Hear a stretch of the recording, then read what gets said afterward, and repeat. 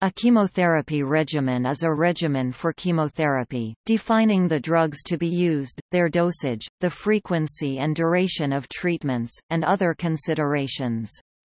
In modern oncology, many regimens combine several chemotherapy drugs in combination chemotherapy. The majority of drugs used in cancer chemotherapy are cytostatic, many via cytotoxicity. A fundamental philosophy of medical oncology, including combination chemotherapy, is that different drugs work through different mechanisms, and that the results of using multiple drugs will be synergistic to some extent. Because they have different dose-limiting adverse effects, they can be given together at full doses in chemotherapy regimens. The first successful combination chemotherapy was MOP, introduced in 1963 for lymphomas.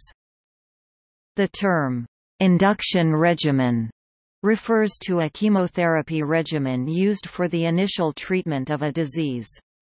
A maintenance regimen refers to the ongoing use of chemotherapy to reduce the chances of a cancer recurring or to prevent an existing cancer from continuing to grow. Chemotherapy regimens are often identified by acronyms, identifying the agents used in the drug combination. However, the letters used are not consistent across regimens, and in some cases, for example, BEACOPP, the same letter combination is used to represent two different treatments. There is no widely accepted naming convention or standard for the nomenclature of chemotherapy regimens.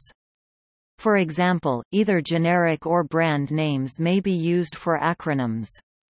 This page merely lists commonly used conventions.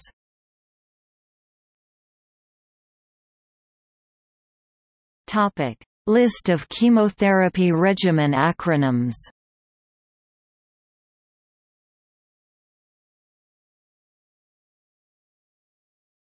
Topic: See also: National Comprehensive Cancer Network Treatment Guidelines, Breast cancer chemotherapy.